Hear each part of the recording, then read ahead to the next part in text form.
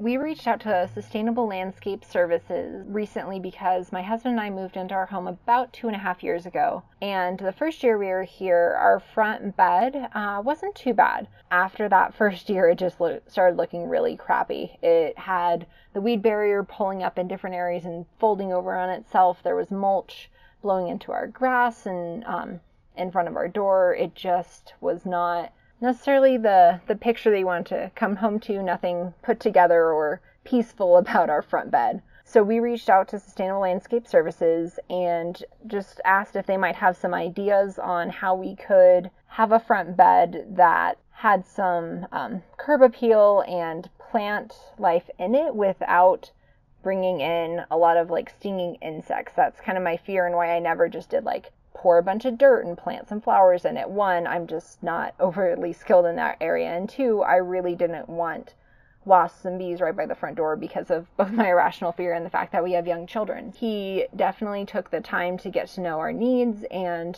constructed this really great layout and blueprint for the design that we would have in front of our home. So there's this nice bird bath in the middle that we can see the birds that are always in our yard. They can play in that in the summer, and we can look out our window and see them. The boys love that. There's nice, slightly small flowering plants around it with variegated color, which is wonderful to bring in since we don't have a lot of flowering things because once again about the insects and such. So we have nice foliage right around the bird bath, and then we have some slightly flowering things over farther away from the home. So it brings in some color, but still accomplishes the goal we had. And he also was very thoughtful in how he put together the format on saving us a little bit of money in regards to how much height we needed to fill. We were able to use 2 different types of rock to help fill in that space, but still accomplish that smooth put together look in the end. And then the ground cover in the next year or 2 will definitely fill in. It already looks amazing around the tree base, but that should just work really well for not having that